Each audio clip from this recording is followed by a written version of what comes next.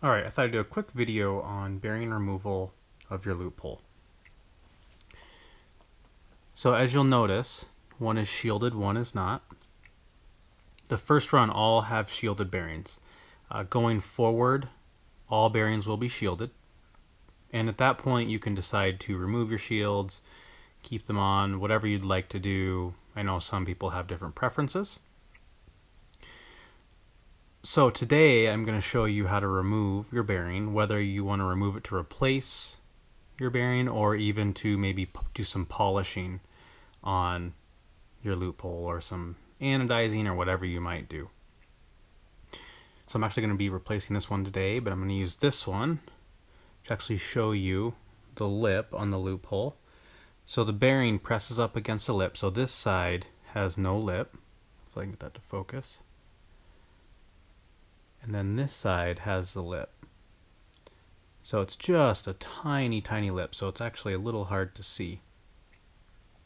But the first thing that you're going to want to do is heat it up. And also, let me tell you exactly what you're going to need for your bearing replacement. So obviously you're going to need a tool to push out the bearing. And all this is a piece of plastic. It's actually a joint protector for a pool cue. But it's a little bit larger than the bearing, than the inside diameter of the bearing, so it's easy to push out. Some Q-tips for the Loctite, a razor blade to actually clean off the Loctite from the inside of the bearing, because the fit is very tight, so you'll need to get it all out. And you can also use acetone, but just for quickness today I wanted to, I'll use a razor blade. Your new bearing, shielded bearing. And then, as I mentioned with the Q-tips, Loctite 242, blue Loctite. You don't have to get this big of a bottle. They sell smaller, like toothpaste size. And then a hair dryer. You can also use a heat gun, which would probably do it a lot quicker. But this works just fine. So let's go ahead and get down to it. You don't need a piece of granite. However, if you have one, it can be handy.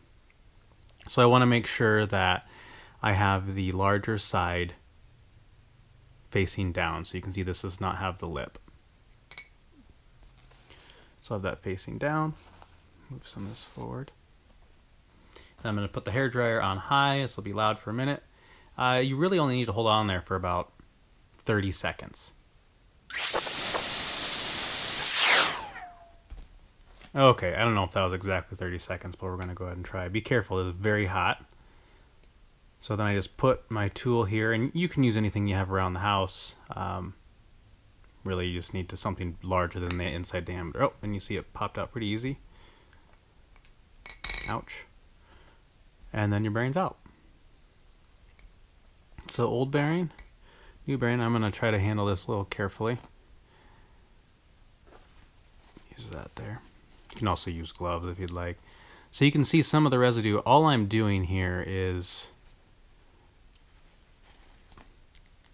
on a flat, I'm just making it flat, and I'm literally just scraping it.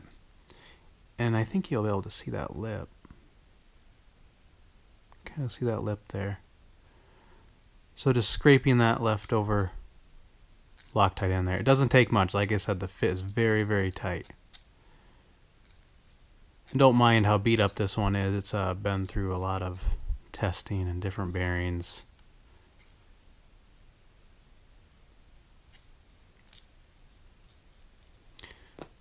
Okay, that should do it. You can also use acetone. If you don't want to mess with a hairdryer or anything, you can use acetone to soak the entire spinner in. It actually breaks down the blue Loctite. I've heard a lot of people will just soak it overnight, come out in the morning, and the bearing pushes right out. So it's up to you. I don't have much patience, so this is the method that I use. All right, so that's cleaned out good enough. And now we'll prep it for the Loctite.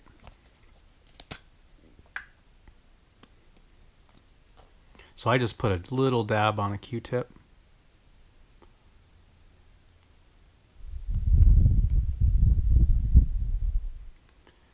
And then, like I said, it doesn't take much. Just putting a thin, thin coat on there.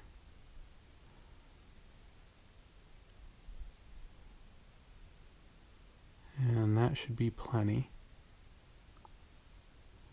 Don't want to get too much because it'll actually press out and possibly get into the bearing. So that should be enough. So lip side down this time. Okay, now you want to get it just right. Like I said, it's really, really a tight fit, so it's easy to get it kind of cockeyed in there. So you can actually use your fingers to get it started. And you'll see it's almost all the way in at this point. So use your flat, your larger piece to push it down in.